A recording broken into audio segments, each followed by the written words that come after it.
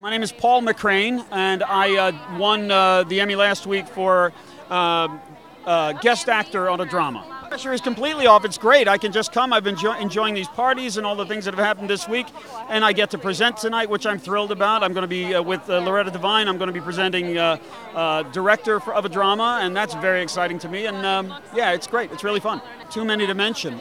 Some of the guys that I was actually honored to be in the category with. I mean, Bruce Dern and Bobby Morse are terrific actors, as well as the other actors in the category. But these are the older guys.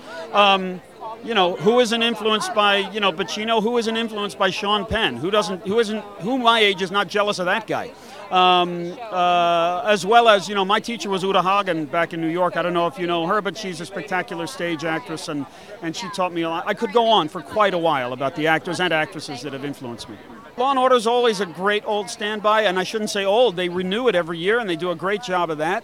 The other legals, I'm going to need help. Oh, well, honestly, the David Kelly shows of the past, one of the great things about what he does is he captures in a really intelligent way both the farcical and absurd aspects of life through looking at it through the law, as well as the more sort of profound and serious ones. So, he's pretty much the gold standard, I think.